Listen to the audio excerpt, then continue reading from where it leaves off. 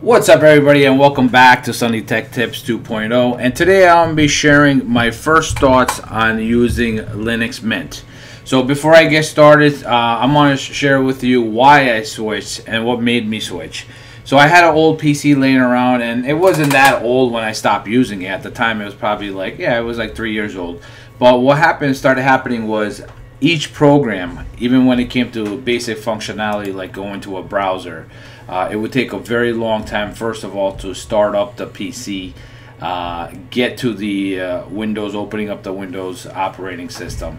And then once it did open, just getting to a browser would take another 2 to 3 minutes. So it was highly unproductive. Another thing is when I did get to a browser, even if when I did a basic search, just going to Google, it would take me a long time just to load the page. And I knew it wasn't my internet. I knew it was either the PC or something's going on with the operating system. So I was talking to a lot of friends and family members and that used Linux or thinking about using Linux, and I heard a lot of good things about it. So I said, all right, let me try it. So I got the iOS file, I flashed it, and then went ahead and put it on over my Windows. So I wiped my Windows out completely. You can partition your drive as well. There's a lot of different ways you can do it. But I was like, the Windows useless. I'm never going to use it. So I kind of wiped it off, the whole thing, and just used this as now this is my only operating system that I have. And my first thoughts on downloading it, absolutely amazing. So the first thing I thought was, it's very similar to using Windows. Like, the functionality is very easy. Getting from point A to point E is very quick. Downloading apps, just for example, right now this is live. So anything you want to download, you can search it, or you could just go ahead and once you search it, you could just hit install, and it'll just install the package.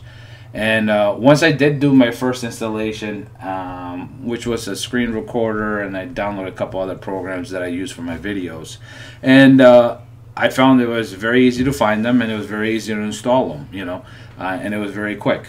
Obviously, based on your internet, depending on the file you're downloading, it could vary, but like overall, very fast. Compared to my PC, it was going from like a 2-cylinder vehicle to an 8-cylinder, like a huge difference, right?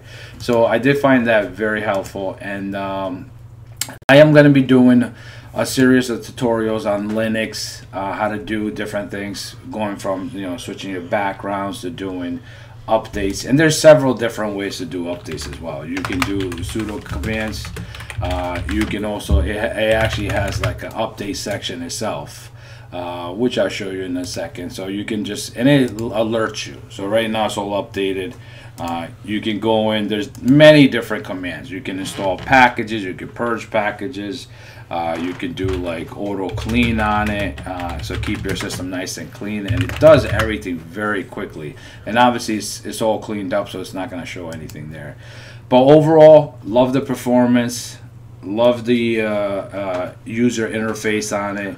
The functionality going from point A to point B, very similar to Windows. Downloading application, also very similar. Obviously, it's called the software manager rather than the App Store or Windows Store or whatever it may be. But it's very, very easy to do everything like that, right?